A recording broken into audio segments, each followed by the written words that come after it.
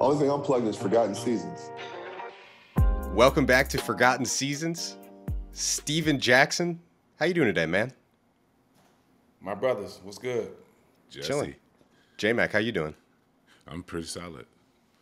Pretty solid. So today we're going to be talking about the 2010 Bobcats. I want to start a few years before that. First off, Stak. So in 2007, you guys make history with the Warriors. You beat the Mavericks. We believe a team that is still etched in history today. I want to start in 2008 because I've heard you tell this story, but it's unbelievable. You negotiating your contract with Don Nelson before the 2008 season. You go on after that contract is signed to have one of the best years of your career. You're with the likes of Dwayne Wade, LeBron James for stats. But how did you negotiate your contract? And I believe you did it just by yourself. Was there an agent? How'd that story go? Yeah, I didn't have an agent at the time. They had basically was trading everybody from the team, so I knew I had a little leverage with them wanting to keep me. You know, I was the last one probably standing, me and Monte. And Monte was younger, so he was on a longer deal at the time, and I had 2 years left on my deal that I had signed from Indiana. I knew I was in a great position because I was the only veteran on the team, really. I knew I had a great relationship with Don Nelson, so I went to the general manager of the team, which was Bobby Rouse at the time. And a lady that worked she was a player personnel. She was right under the general manager. Her name was Nita Berry. Mm-hmm. Her and my mom were good friends. They hung out after games, before games. So she took a liking to me, and any question I had, she really helped me out with anything I needed with the organization. Even helped me a lot with my foundation when I was doing give back to my hometown. She helped me with sponsors and other people to help do things like that. So I was averaging, I think 20 at the time, and there's a lot of guys that weren't averaging the points that I was averaging, and wasn't just coming out of the playoffs. They were making more money than me, and I decided to go to Bobby with the stats of those players and my stats, and show him also what they was making. And told him I wanted 3 years, $30 million added to my contract already, or I'm a walk. Mm-hmm. You know what I'm saying? I'm going to ask for a trade. Mm-hmm. Well, he gave me the deal, but they didn't tell me that before they gave me the deal. They didn't tell me that they was going younger the next season, going to next season. They didn't tell me it was going to be going younger, mm-hmm. and they was going to be trading more guys away. Mm-hmm. So coming into that regular season, you know, I got my money, but Bobby didn't keep his word on building this team back to where it was before you got rid of Al, Barron, and all those guys. You didn't make not one move to show that.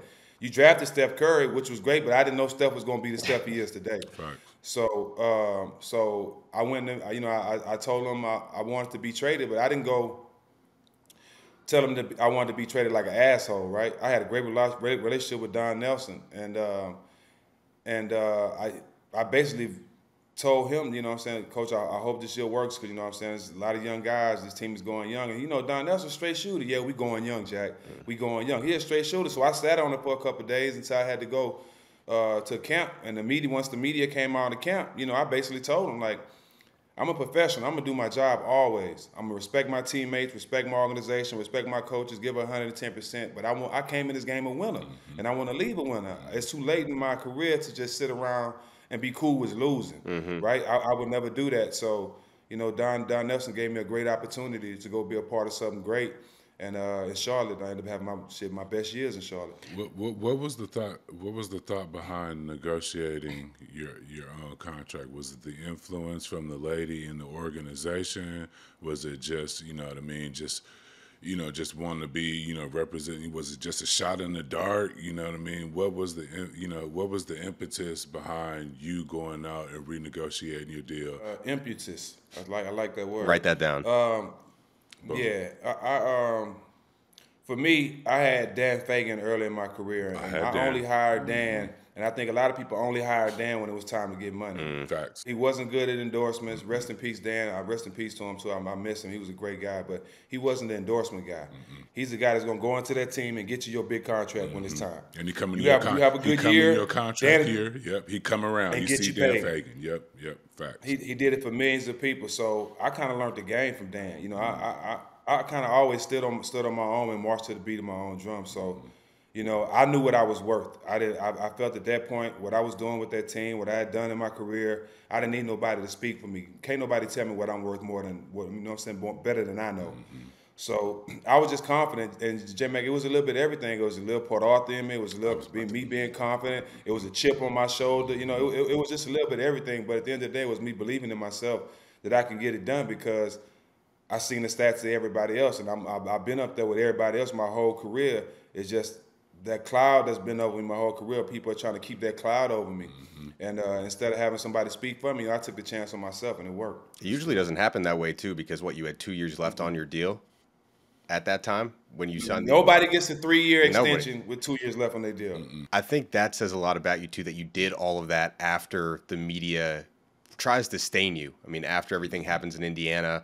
And it leads me to my next point, because when you arrive in Charlotte, you get traded there in 9 games into the 2009-10 season. And, you know, there were a lot of the media members were kind of saying and asking people like Larry Brown, oh, are you sure you can, you know, you sure you guys want Steven Jackson? He's this, he's that. But everybody that's played with you and been on the same team as you, they have nothing but good things to say about you. And I think it goes back to that. You're willing to die on the court. You're willing to die for your teammates, literally. Where does that come from? Because usually somebody that has to play in 7-8 countries to even make the NBA, gets cut after they get drafted. Usually those aren't the type of qualities that somebody like that has. Usually you find your way into the NBA and you're happy just to be there. You're a leader on the team and you inject confidence into the second unit, into everybody. Where does that come from? Because I think that's a very rare characteristic. But right before that, Dylan, I just want to say not only the overseas journey and everything in between that, there's the free agent camp battles. Well, there's a sub-world of what people don't understand is when you go to free agent camp battles and you might be, you know, you're trying to make the team or make a training camp, you know what I mean? And sometimes the regular players, the roster players are in these free agents because they want them to get extra reps in the summer. And you can go to every team has one every summer. Before Summer League got real big, you know what I mean? And it was just a couple teams. So that is actually how I met Jack years ago, you know what I mean? And that's why we were like the road, like we would be put on the same team as because we had the cloud. Wherever we can be at it could be Chicago pre-draft. You know what I mean? We on the same team. You know what I mean? Wherever it was, teams, summer runs. You know what I mean? We always like there's all the guys with the question marks on the same team. Who were some of the other guys there? Who were the other familiar faces? Reggie Freeman, Victor Page. You know, Skip Austin. You know, Rayford Austin before he got in there. Winfred Walton. You know, talented Melvin Ely. Turquin Mott. Yeah. It's a group of guys that were misunderstood because a lot of those guys that he named today are doing great outside of sports, right? So I forgot your question though, Dylan. Where does that confidence come from? I mean, you have to struggle to even make the NBA, and not only do you make it, but you're, according to everybody that you've played with, like the epitome of a leader. Yeah, I think for me, first it starts with seeing my grandfather. My grandfather had 9 kids. All my aunts and uncles worked, so all my cousins, nieces and nephews. Not nieces and nephews, but cousins, older cousins and uncles. We all stayed in the same house, grew up in the same house. So it's like. They 9 kids, my grandfather taking care of his 9 kids and his 15 grandchildren, right? So, like, I seen what a man was. And then as I got older, seeing him do all these things, you know, I get to be explained why I have his name, right? Stephen Jesse Jackson, my grandfather's name is Jesse Jackson. So then it goes to the point where I play basketball. The year I get drafted to get in the NBA, my grandfather dies. So the whole role of my family and the guy being the breadwinner and the person who's taking care of the family and being the head of the family just fell in my lap. Me not knowing why I named him, but it made sense when I made it to the NBA the year he died, because that's the first year I really started making some money. And I was able, the first thing I did was build his wife, my grandmother's house, and build my mama house. So the confidence came from watching him, knowing it could be done, watching him make a way out of no way, watch him take care of everybody before he take care of himself. You know what I'm saying? My grandfather was one of the first people in my hometown to have a restaurant named after them. I owned it was a restaurant called Jackson and Company, and I used to work there on the weekends, busting tables and stuff. You know what I'm saying? So he showed me what defying the odds and what making it to take care of everybody was. So I always wanted to be that. So not knowing that I was going to be a millionaire and make a lot of money, but getting into the NBA, that's where the confidence came from. You know, being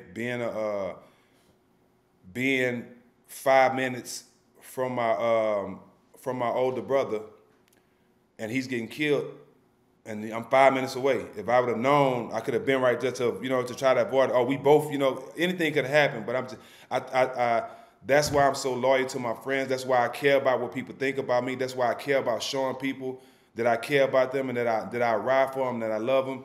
And I also like to say that I like to reiterate that I always say that, but I like to do stuff with people that I don't benefit from, right? You know what I'm saying? That was my grandfather. On Fridays, it was catfish day. Homeless people can come through the back and get a fresh, hot catfish dinner, bro. It's people in line in the front paying for these dinners. But on Fridays, he giving free food. The same catfish that people paying for, he giving it to the homeless people for free. So, like, I seen a lot from him. And it made me stronger. It made me confident. And the ups and downs of life of losing my brother and all that stuff, it just made me want to be a protector, provider for everybody around me. You know what I'm saying? Y'all know how I am with y'all. If we anywhere, y'all know I'm going to be the first one to jump in front of it for any one of us. And that's just the way I was taught. That's my city. All my friends been the same way with me. You know what I'm saying? There's been many times where I got pulled over and I got in trouble in my hometown. And I had friends jump in front of, or even the police. The police see me and let me go. You play basketball, man. We know you got a career. So I had a lot of people show me some love in my life, and I think that's why I go out my way to show love to other people. As Beautiful. You should. Yep. So setting the scene in Charlotte, you get there 9 games into the 2009-10 season. This is, to that point was a sorry franchise. 15, the 5 years before, 18 wins, 26, 33, 32, 35. They've never sniffed the playoffs. I want to start at the guy at the helm, Larry Brown, because, again, a lot of people were asking him when you got traded, are you sure you can, handle Steven Jackson? He just blew up with Don Nelson. But you said, or you pulled a quote that Larry Brown said around that time, and we're paraphrasing, but it's something like this: God put me on this earth to coach guys like Allen Iverson and Steven Jackson. It's well documented, Larry Brown and Allen Iverson's relationship. I think they clashed at the beginning, but now if you ask either of them, I think they're brothers. They would die for each other. Help us understand who Larry Brown is and why you really hit it off with him, because some people don't, but Larry Brown used to be a player. He's from Brooklyn, New York, and if you know anybody from Brooklyn around that time, they're very hard-nosed, no BS. Who is Larry Brown, and why did you get along with him so well? Larry Brown is a guy that, regardless who you are as a person, regardless how you respond to certain things, as long as you respect the game of basketball, he loves you. When he say he's meant to coach guys like me and Allen Iverson, we are some of the most misunderstood guys to ever come through the NBA. But I think he sees through all the stuff that people say on the outside, and he look what's right in front of him, right? He don't go through the media. He don't go what people say. Like he looks directly into you and get his own version of you. And even with the bullshit, like he'll call you on it. Like for me, I'll come out of games and I'll get a technical foul. I could be having a good game. I'll come to the sideline. You can't do that. We can't do that. But in the timeout, he owned me. But as soon as the timeout, so we going back in the court, he called him to play for me. You know what I mean? He called him to play for me to get an ISO. You know what I'm saying? So like he one of those coaches. He's gonna hold you accountable. But if you playing basketball with the passion that me and Allen Iverson played, he'll take that over anybody that's not saying nothing or just walking that fine line. Question for both of you. Go ahead. Do you were there coaches through your career that did the opposite, that would talk about you in the media and you would hear it otherwise? Like I heard Doc Rivers was talking to KG and Paul Pierce, and he was talking about how today players and coaches sometimes are like afraid to confront their teammates. But I think if I'm thinking correctly, that's the way that you build chemistry, is attacking those problems head on, addressing them. Can either of you think of coaches that you had throughout your career that were just like went behind your back and didn't do that and didn't address you head on? Yes. Now I'm gonna tell you, I was blessed. I went through it 2 times. Beginning of my career with Byron Scott. Byron Scott. Who, by the way, is known as a tough, cool dude, but as a coach, cool dude. He's literally he's generally regarded in the league as like, you know, when you hear stories out of the wherever training camp he was, you see them players in preseason, they like, man, Jesus, you know what I mean? He's generally regarded as a toughest, you know, old Showtime, Pat Riley spinoff, you know what I mean? Like, you gonna go through it with Byron, but so just being Steven Jesse Jackson, you know what I mean, and a strong-willed personality mixed with what Byron is historically known for, you know. But you can speak to the rest, Jack. But you know, it's not just a Steven Jesse Jackson thing. Byron Scott as a coach is generally regarded as tough as nails. You about to go through something, you know what I mean? So, but go ahead, Stak. I didn't mean to cut you off. But his whole beef with me too was because Steph took a liking to me so well. And him and Steph never hit it off. You know, when I first got there, he didn't know who I was. I was just a body in camp. I went from a body in camp to actually on the second team. Yep. To Steph taking a liking for me, to me working out, you know, after practice with Steph, to me killing the first team. You know, to the first game of the season. Now I'm starting. You know what I'm saying? But Byron wasn't expecting that. He didn't know none of that. You know, and I ended up making a rookie All-Star team that year. I was leading all rookies in scoring, to be exact. Damn. Leading all rookies in scoring, dog, to be exact. In the league. And I come back in the league, and with the #1 pick on my team, my brother Kenyon Martin, and come back after All-Star break, I don't play at all the rest of the season. That's cold. Not 1 minute, like at all. That's cold. Like a couple minutes here and there. It was like to the point where I wasn't even playing at all. I'm like, and I'm trying to figure it out, and you know, come to find that it was all because of Steph. You know, Steph took a liking to me, and he felt like Steph was in control of the team, and that's why I was playing and all that. And I had nothing to do with none of that, but I was caught up in that at Byron's house. So then I ended up getting Pop. Pop didn't do that at all. Pop coming straight to you with it. He had never embarrassed a player in the media. If he says anything in the media about you, it's to uplift you and to give you your flowers. He's not demeaning nobody in the media. Then I had I don't count Terry Stouts. I don't count that time in Atlanta. I wasn't that long enough to have a relationship with him, so I don't even know how that was. Nobody cared. I get to Indiana, Rick Carlisle, Mike Brown, 2 of my favorite guys to this day. They would never, if they said something about me in the paper, I deserved it. Right. I definitely deserved it, and I didn't look at it no other way. Don Nelson, my guy. You know what I'm saying? Love him to death. Nobody's giving me the compliments from a Hall of Fame coach like Don Nelson has. Larry Brown, a straight shooter, somebody I respect. My relationship with Larry Brown was so good, I was closer with his brother Herb. You know, so I was blessed. Yep, and then I have a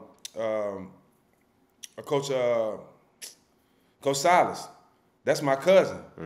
He wanted to see me win. He wanted to see everybody win. He's a straight-up guy, too. He's similar to Larry Brown. Long as you respect the game, I don't care what you do. Long as you respect the game. You know what I'm saying? So then I ended up going back to Pop. So I had great coaches, but Byron Scott was the only time that I felt slighted by a coach. Every other coach that I was with, I got love for him to this day and respect him the most. Shit, I went 0 for 2 early. I had Paul Westfall, you know, Dylan. I think I've shared with you, or both of you guys. You know, rest in peace to the guy. You know what I mean? My Paul Westfall story, and then I had Nate McMillan. So you know what I mean. So and then after that, I have Phil Jackson. Right, so there's a completely different dynamic when you switch from coaching styles, like Jack is talking about. When you're cool with one, and you don't know what's going on with the other one, you almost avoid each other like a bad marriage, like 2 ships of the night. You don't want them to know what you on. It's a hard that veil between the coach and the player. You know what I mean? Now it's dope. You know, the new coaches, because they're former players, you know, everybody's cool. They can talk, communicate with each other. But back then, you know, that veil was tough. So after that, I played for a Lenny Wilkins, Phil Jackson. You know what I mean? These, you know, the top-notch Hall of Fame coaches. And when they came to me, like Jack said, with the straight shooting shit, or, you know, even George Karl. You know, a lot of people don't like George Karl. But George Karl was he was bringing it to your doorstep. You know what I mean? Hey, this is what I need. You want to play? You want to remain on the roster? This is how I need. This is what I need from you. I don't want to see you doing this. I don't want you in the training room. Wooty wooty woot. You know what I mean? It's off-putting sometimes, but you know what I mean. When you there's a hard dynamic that's hard to adjust to sometimes when you go between the two coaching styles. You know what I mean? So I forgot what we was talking about, but you know what I mean. I didn't want to digress, but I understand what Stak says when he goes from, you know, Pop and, you know what I mean, Carlisle and, you know what I mean, Larry Brown and high quality coaches, you know what I mean, when the drop off happens and you get a coach that you're not really vibing with like that, it's a hard thing to get past sometimes. Yeah, it's one coach I ain't even talking about that I don't even want to say his name because it was so bad for those 2 months. Yeah. In Milwaukee, Scott Skiles, I can't stand him. Hey, you think I'm holding my tongue too on a couple situations, so I completely get it. Yeah. Scott's we had the coolest assistant coach ever in Jim Boyle. But Jim Boylan? You think Jim Boylan? What? That's my dog. Really? Yeah, okay, he had like the worst. Yeah, Jim is. He had like the worst tenure. I think him and Rondo. He was with the Bulls, and that went horribly. He doesn't pass the eye test for. He doesn't pass the eye test. He don't pass the eye Not test, at but he all. cool in him. Really? I like It's him. usually That's like great. that. Yeah. So getting into some of the roster, again, this is a team that had little to no success before you got there. They were always a good defensive team, but they couldn't score to save their life. Starting up top, Gerald Wallace, he makes the All-Star game that year. You probably should have been the one to make it, but I think why I want to start with Gerald Wallace is because when we think about like the modern NBA, it's all about big wings. And you and Gerald Wallace, I think the contrast between your play style and your personalities is what made it work. Gerald Wallace, one of the best defenders, one of the best energy guys, but seems like kind of a mellow personality, maybe a little bit quiet. You'll never dude, see him. Quiet dude. Just tell us a little bit about what Gerald Wallace was like playing on the court, and then also what's the dude like off the court?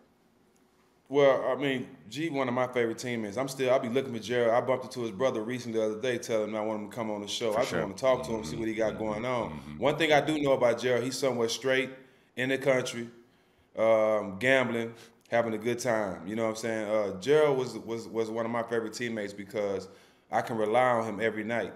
In what way, Stak? As far as bringing the intensity to the game and giving a.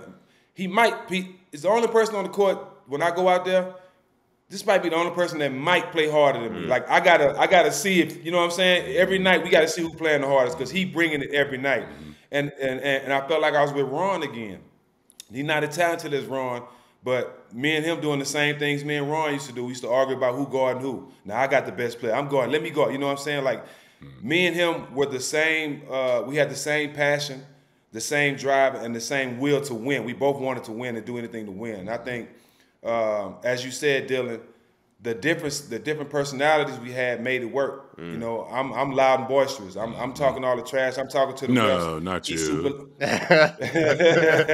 Now, hey, don't get it wrong. Gerald got text too now. Yeah. Gerald used to get text too. But one thing about Gerald, y'all both was going back and forth for a minute with the energy. You know what I mean? No, you know. So yeah. I was worse because he used to always try to pull me back. I was worse. Yeah. But he used to always pull me back. But G was the perfect teammate for me because he did the things that I couldn't do well. He was a high jumper. He was a shot blocker. You know, he was great finishing around above the rim. You know, his motor was unbelievable. And I was a better scorer. I was a better one-on-one player. I was a better playmaker. But on the defensive end, every night, whatever 2 and 3 guard we played, they had a tough night. Yeah, they had a tough night because I guarantee you, if they beat us, the stars didn't beat us. It was the role players, the other guys that had big games. Because like you said, we were the best defensive team in the league. We were locked in on defense. You know what I'm saying? That's one thing why Larry Brown let us be so free on offense. because he didn't care, because we locking every one thing about it, we might lose a lot of games, but the games we lose, we ain't getting blown out. It's because I was the only one scoring. We couldn't score. So, but Gerald was the perfect teammate for me, man. Like I was blessed to be able to play alongside guys like Ron, Ginobili, BD, Matt. You know what I'm saying? I had good wing partners that I was playing with, and Gerald Wallace was definitely at the top of it. Where does Gerald rank in the best defenders that you've ever played with? As a guards, it could be any. Just the dudes that if you're playing defense, because you're talking about defenders. You know, I played with J.O., Tim Duncan. You know, like okay, perimeter defenders. Perimeter, he's definitely. I would put him behind Ron and Matt. I put him third behind Ron and Matt. It's a good list. That's a solid list, super solid list. Yeah. Let's keep going down the line. Boris Diaw. I got Ron as the best two-way player ever. So Ron Artest. I mean, I don't think people realize. We talked about this a few weeks ago. Like, is it fair to say that people legitimately were afraid of Ron Artest and didn't want anything to do with him? Yes. Terrified. Afraid is not the word. Terrified. 1 through 5 position. I've seen it. I've seen it with my own eyes. Top players, players that's starting, that's averaging 20, 25 points. When he get the ball in the paint, he turn the elbow on one time. Bro. You come back down the next play, somebody else guard him. Bro. I'm telling you, bro. And then he gonna bow down. He gonna go through the line. You gonna put somebody else over there thinking the next tough guy. Okay, we'll put him over there. He's the tough guy. He's the tougher guy. He gonna get bowed. Then he gonna go through a big. No matter who it was, you was gonna get it. I had teammates, you know, that I played with alongside. You know what I mean? And looked like, damn, you really affected Ron. But here's the cold part about it. If you was a competitor and Ron liked you and Ron got along with you, he just kept it to basketball. He gonna play dumb hard. He gonna elbow you and all that, but he ain't gonna try to make it seem like it's a fight or nothing like that. It's just basketball. That's how we play. I'm clearing he only play through. one way. I'm clearing through. He'll let you know if he mess with you. He's like, I got to clear through and do the thing. You know what I mean? But if you would get into it and like start getting all in your feelings and reacting to the things he's doing, because he not on that. He out there playing basketball, like Stak said, like the way this is how I play. This is what got me here. This is Queenbridge in the house. So, you know, this is the whole package. This is what I'm giving you. But the minute you got in your feelings about it or tried to play Ron like he was outside of his mind and not playing basketball, that's when he would go outside of his mind. And this is what people don't say too. A lot of times when Ron complained during the games, he was right, bro. Yep. He was getting fouled. He was getting beat up, but he had such a bad rap that they wasn't trying to hit. I'm gonna give you a perfect example, dog. I don't remember what game it was, but he was posting up, and every time he get the ball and swing through, they kept hitting his arms. You know what I'm saying? So he lost the ball the first time. So he telling the rep the second time, he swung it through, he didn't lose it, but they fouled him again, and he went crazy, right? Mm-hmm. So I told him, I said, bro, don't even worry about it. Go through his arm. We threw it to him again. The same dude kept doing the same thing because the referees wouldn't call it. Bro, he went through the dude's arm. The dude grabbed his arm and ran straight to the bench. Do you know who it was? Didn't play another minute. Do you know who it was? They didn't call it. No, I don't remember. They didn't call the foul. He went straight and laid it up. The dude went to the sideline with his holding his arm. Didn't play no more of that game. Is it fair to say, I think you and Ron's career got most impacted by the malice at the Palace? No question. If that doesn't happen and Ron continues on that trajectory, what is like the ceiling of who he could have been as a player? I think for me, and not just saying it because he's my favorite teammate. As you know, I put my career on the line for him. I think Ron would have been the first to win MVP and Defensive Player of the Year multiple years. What was his offensive game like? What was his offensive game like? He had a nice jumper, but this is the thing though. He didn't need all that. Like he handles the ball like a point guard. First of all, people don't know Ron had handle. You're not about to steal New York handle. You're not about to steal. You're not taking the ball. No. He's 260, 6'7", 6'8", and this thing. He's smart. He's catching the ball in the small post area where nobody is strong enough if they're guard to guard him. And if you're a big man, you're not fast enough to keep up with him. Mm-hmm. So if he catch the ball in the small post on anybody in the league around that time, it's a foul or a bucket. It's just that simple. And your best player on the other end, he might take him out the game. just completely out the game. And he was doing that for multiple years, dog. He was doing that. People just couldn't look over the other stuff he was doing because they didn't understand his passion for the game. And some of his stuff, I ain't making excuses for him. But if they were just locked in on the basketball player Ron was, brilliant. you would never see that again. Mm-mm. You would never see that in the NBA. Mm-mm. Because the way he played the game, the way he grew up to the passion of actually knowing how to play basketball at that size with that attitude on both ends of the court, like, I'm not the only guy that feel like this. You can ask a lot of guys that's not in their feelings and that's not hating on Ron, that's not hating. They'll say Ron was by far the best two-way player when we was in the league, bro. Fierce competitor, abnormally savantish on offense, considering that he didn't have an unbelievable package or a dead-eye shot. Mm-hmm. But the competition and the knowing, the self-awareness of what his game was and his frame and his passion for the game, when you mix that together, you'll like Stak said, well, it'll never be seen before. It doesn't get enough recognition. We didn't understand we were watching a master at work at the time. But Dylan, go down the rest of that roster. Last thing on Ron Artest, I think, because we were talking about how New York City hadn't produced like a star, and we didn't even mention him. And I think some things happened to his career, but like he wasn't even mentioned. So maybe we were forgetting too. I mean, Steph is the best player, but if I had to pick one player on my team, it's definitely Ron Artest. You're definitely taking Ron. You're definitely taking Ron. Yeah. Well, ain't no question about it. Well, that was a super enthusiastic Ron Artest monologue. Shout out to Meta. That's the family. Shout out to Meta. Yes, sir. I got another guy that I think we might take it up even more of a notch, because I know that you're a big Boris Diaw guy, and he was killing this year on the Bobcats. Give us some Boris Diaw game. How good was he? The most talented player I've ever played with, all around. Tim Duncan? All around. Tim couldn't shoot threes.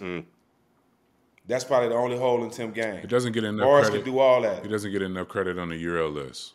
I think he's too far down on the Euro list. But the only reason why, because his motor. Boris was happy to be in the NBA. He ain't doing too much. He ain't doing too little.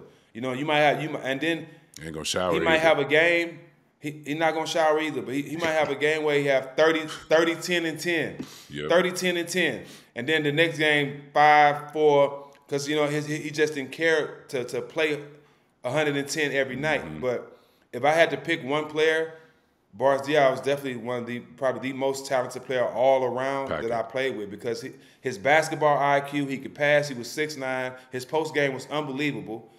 He could defend. Touch. He can play 5 positions. He can play 5 positions on the court. Like, he could shoot threes, mid-range. He did it all. And a lot of our success came because of Boris. Because we can put him at so many different positions. Just say they want to post me up. Instead of having DJ Augustine post me up, where as soon as DJ passed, the smalls come in double team. Boris feed, the big sitting right there. The big come off, I'm right back to Boris for a 3, or the big got to stay home. So Boris created mismatches for us to be great. And I think any team he was on, he did that for him. Boris was the good second person to have the ball. Like, if you drive and kicked, you got into a gap and you kick to a wing. The connector. Boris is like high level. Of that person who gets the ball, the decision maker. He can get downhill. He can give you his back and get back to the post. He can, bring it back and reinitiate your offense. He was like almost like it's like a hockey pass. Who was the guy on the team that you clicked with and that you chilled with most outside of the court? And then a question for both of you: can you remember a player that you were teammates with that had the biggest impact on the team without playing that many minutes? Good question.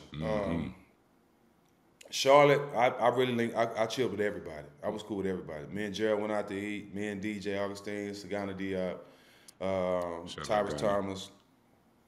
Yeah, shout out Ghana, Tyrus Thomas, Dominic McGuire.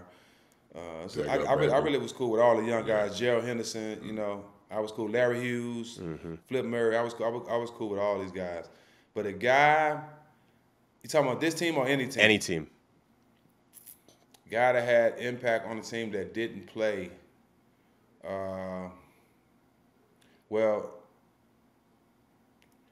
In Indiana, it was Anthony Johnson. Well, he played a little bit. Yeah. He played a little bit. Mm-hmm. Yeah, he played a little bit. I would go San Antonio Steve Kerr because he didn't play at all that year. Okay. But he had the biggest influence. Every time I used to come out the game, just for me, you know, when Pop going off, I'm gonna piss me off. He'll come. You're gonna make a shot to win this game for us. Mm-hmm. And I go out there and end up hitting a big shot. You know, it's like he's seen shit before. Mm-hmm. So Steve Kerr was one of those guys, but to go deeper into that, to make it really make sense. When I played for Golden State, not Josh Powell. Adonal Ford. Adonal Ford was on our team the year for the We Believe, right? Mm-hmm. No, he wasn't gonna play. It was crazy, but he was the biggest cheerleader on our team. I think he was working his way to working into the organization. But all the little things, doing timeouts, frustration on the bus, like he was the guy that kept that team together. I got to give Adonal Ford his props because even though he didn't play that much that year, we wouldn't have made it to the playoffs without his support and guidance. Mm-hmm. J-Mac? Damn. Teammate. That was a good one, huh? Yeah. I can even go Kevin Willis too. I just think it's so like.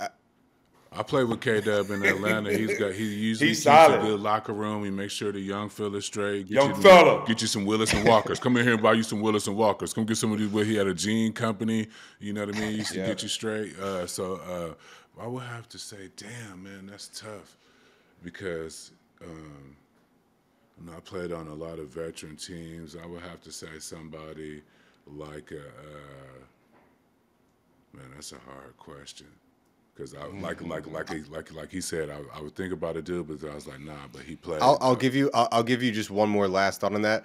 What percentage of a team's success is on the court, the fit versus off the court? Who's in the locker room? Who's on the bench? How much you guys hang out? What do you think that? It all matters. Major. It all matters.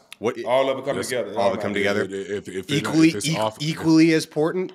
Yes, mix one with one. If you 60%.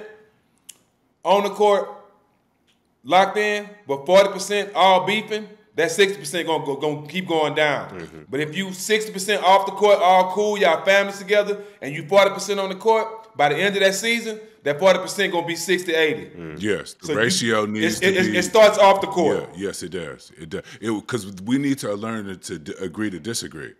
And when I see you out of here. Because, sometimes some people perform in there. I understand it's a job. You don't do certain things on you. Everybody, I'm one of them. Yeah, everybody don't do everything on the job like that. You know what I mean? And everybody can in the league. This player can walk in smelling like last night. I have to have showered and have my presentation together. He can walk in reeking. I'm in there early, with a cup of coffee, needing to look like a certain way. Everybody can't do everything in the league. So, I need to know how you are off the court so that we can agree to disagree so I know, okay, he ain't on all that, but he in. He just, we just different. So, like he said, it's very important, and the ratio has to get right. But the one off the court needs to be elevated earlier than the on the court shit, because the X's and O's gonna shake out over the year, either through the coaches or us just coming together to put it together. Facts. Mm-hmm. So just two more things before we get up out of here. Stak, you played on championship teams. You made history with Golden State. Where does bringing the Bobcats to the playoffs for the first time in franchise history, being the main go-to guy, and having the number one defense in the league, where does that rank on your career accomplishments, just in terms of pride? How proud of you are that of you? How proud are you of that Charlotte season, even though you got swept in the first round of the playoffs? I hold that right under the championship because everything that was said about me, everything that people said, and I got a chance to be the face of an organization. I had a chance to average the most points I've averaged in my career, 20-some points, 21 points, I think. I got an MVP vote that year. My team was the team that I was leading was the number one defensive team in the league. I got the organization to the playoffs for the first time. All that coming together, it meant everything to me. I think I hold that real close because a lot of people had a lot of success in the league, but they can't carry teams to the playoffs. They can't say they did that. And I know I should have made the All-Star game. I know I didn't make it. I know I did make it. It wasn't because of basketball. It was because of other things. So everything that I accomplished that year, being able to be the #1 defense, get us to the playoffs, all that, I hold that real close because I was able to do that. Not on the back of Tim Duncan, not on the back of Jermaine O'Neal. I was the go-to player on that team, and to say I was able to carry it and do something to what we did. We didn't win the championship, but we had a successful season. I hold that dear to my heart. Did you learn anything about like being the go-to guy? Because really, like if you're not showing up, like the team's probably not going to win. I know you're always confident in yourself and you're always ready to play, but like anything in that process that you learned or like tricks of the trade, just like because being on and being on every single day is hard, and that's expected of you. Am I overthinking it? Is there anything you learned, or is it just as simple as like show up every day and play your hardest? Nah, I mean, for me, I mean the to whom much is given, much is required. Yep. So with you being a star player, with you being the guy that's getting all the shots, obviously you're gonna have to take more criticism. When shit go wrong, it's always your fault. Whether it's, you know what I'm saying, whether you playing well or not, that comes with it. But you would take that opportunity and deal with all the bullshit that come with it, then not take that opportunity, right? Players go through NBA, their careers dying to be a guy that has the ultimate green light. The go-to guy, the guy that's the you know what I'm saying? The guy, you one of them. the guy that the team says, this is our guy. You doing all the photo shoots, you on all the tickets and all that. You know what I'm saying? That it felt good to do that, consider everything that was said about me. So for MJ to do that for me, I think it was big, and I think that's why we had some success, because we gave everything for him. I know I gave everything for him. And we didn't win the championship, but seeing him on the sideline when we was in the playoffs, he was real excited about being able to say his team was there. So I'm glad I had a part in that. As a player, as a fan, as a basketball historian, as somebody whose career went up and down, having started, injured reserve, you know what I mean, played on championship teams, playoff teams, whatever. It's just seeing somebody in Stak's position, and the guy is in an organization who has to show up every day. You know what I mean? You can create something special with it. It doesn't surprise me what Charlotte did, because he got an opportunity to learn from some dope people who had to show up every single day. Tim Duncan, just the whole just the San Antonio experience alone is, basically showing up every day. You playing for chips. So as a guy from the outside looking in, as one of those guys he spoke of, like, damn man, I just want an opportunity to, be the dude that goes for 20. It ain't, once you get that opportunity, like, you got to be cut from a particular cloth to maintain the trajectory of the 20 person to the guy every single day, from team to team if it happens, because then you're an asset. If you're penciled in as the guy and you're having a season like Jack, well, we know what we're going to get. We're getting a dub. Right. We're getting 5 here. We're getting 4 there. You know what I mean? That, the weight of that, mentally and physically, it takes a toll. And having played and been next to players who did it, at that level, is just commendable, because it ain't for everybody. Sometimes we done seen people get the opportunity as the guy and then go right back to, I'm going to go back to this 4.5, 5.7 score. You ever wonder why people have a good year and then they go somewhere and get some money and then the cliff happens? Well, Jack, also, that's a big thing that people say about players in San Antonio and like a place like Miami, a system. You're probably one of the only few players that left San Antonio and continued to go up. A lot of times people get comfortable in that system. Name one besides Kawhi. That left San Antonio and got better. Derek White right now is pretty good. Oh, trending. Yeah, trending. But Derek didn't do what I did in San Antonio. He didn't win a champ. No, the teams weren't any good when he was there. That's fair. No, he didn't do what I did in San Antonio. The only person I would say is Kawhi. Because Kawhi went and exceeded more than I could never do, but he did work in San Antonio as well. I'm honestly trying to work through the road. I don't see nobody. Nobody's really coming to mind. A lot of players do the opposite.